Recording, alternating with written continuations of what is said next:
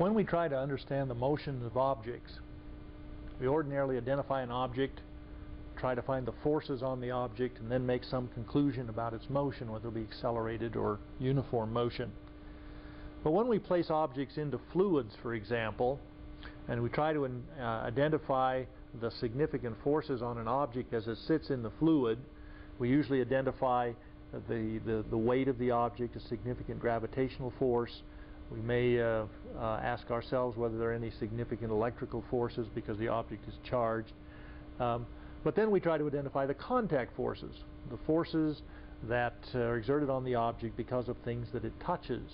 But if you place the object in the fluid, then the fluid touches the object at an essentially infinite number of places, as if there were an infinite number of contact forces that you had to account for in trying to understand whether the object, whether the forces on the object were balanced or unbalanced.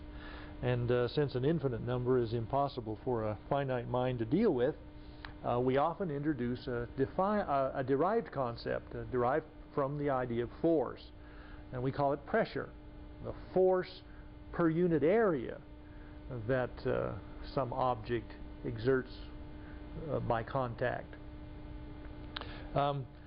Sometimes the idea of pressure is perhaps the better way to think of what's happening in a particular situation, even better than trying to imagine the individual forces that come to bear. For example, here's a very heavy piece of steel.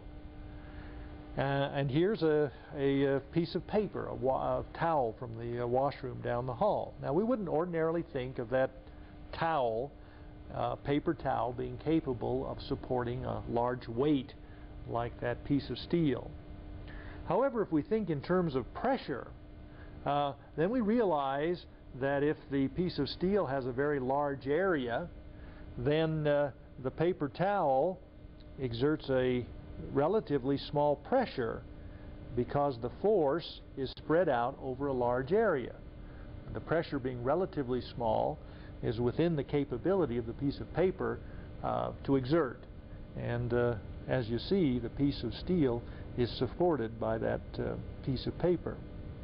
But if you turn it over and ask the piece of paper to exert the same force, that is to balance the weight of the steel, but to do it spread over the very, very small area, which is the area of the points of those three nails, then the pressure this time is very, very large. The force per unit area that the paper would have to exert in order to balance the weight of the piece of steel is an enormous value, and the paper is incapable of exerting that kind of pressure.